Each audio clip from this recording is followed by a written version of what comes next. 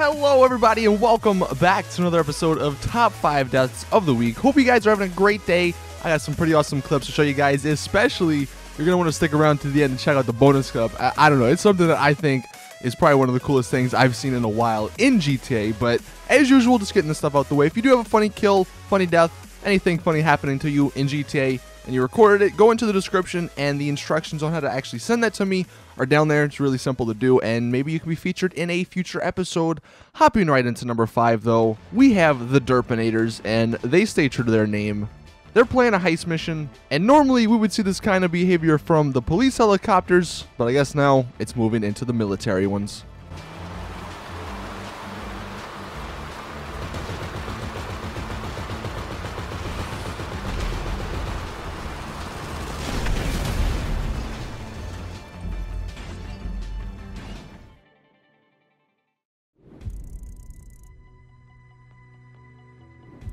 Now coming in at number 4, we have Polar Monkey, and it's been a while since I featured a clip that has dealt with light poles.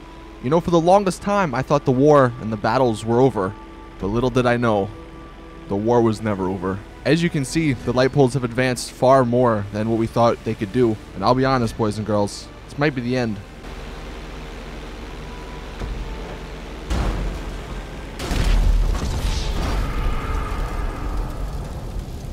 There's not much you can do against invisible light poles. Moving into number 3, we have Goggle Man, and this is a good old karma clip, but not in a way you would expect it. I don't know what's going on in the city of Los Santos. I mean, the light poles are advancing, and now it seems even the cars are advancing.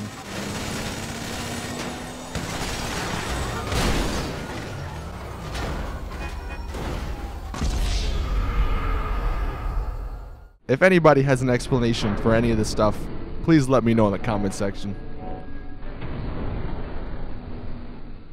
Now, Oscar Martinez here at number 2. You know, there's not much I can say about this clip.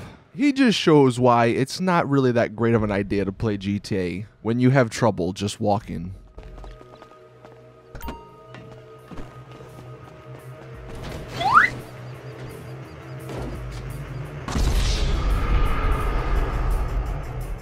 And then finally coming in at number 1, we have Hugo Roos, and this is not a death from him, but he caused a pretty awesome death for the other guys. Pay attention to the minimap on this clip.